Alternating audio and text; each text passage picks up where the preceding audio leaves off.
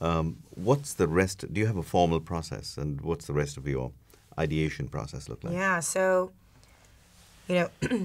for us, there's a couple different ways in which we call it source pain points. Mm-hmm. And we actually keep a tracker of all different pain points that we hear from, perhaps seemingly boring mm-hmm. ones like managing international payroll taxes, mm-hmm. which is one that our director of people at Mongo certainly feels. Mm-hmm. Having multiple offices at Mongo, mm-hmm.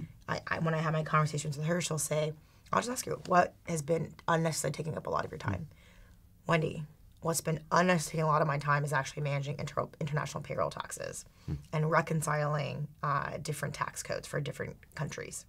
I wish that there was this thing that did this. And I think, interesting. Okay. We not do that sure, for states over here. Why can't we do it? Yeah. Not sure what the solution could be, but let's flag it. Yeah. And so the first step is we keep a tracker of all of our pain points. Mm-hmm.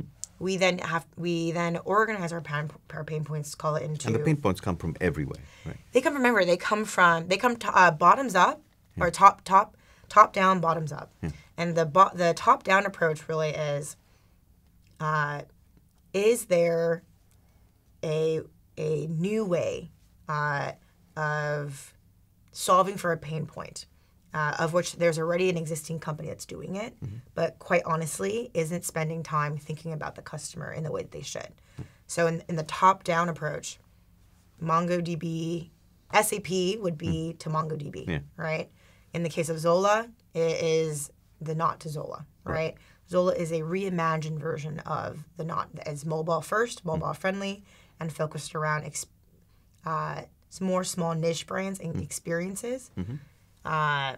And Mongo is, NoSQL, open source database. Mm-hmm.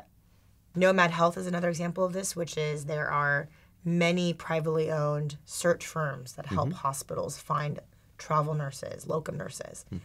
and they end up costing hospitals a lot of money. Mm-hmm. And they're, family owned, privately owned, and they're worth over X billion dollars in revenue every year. Mm-hmm.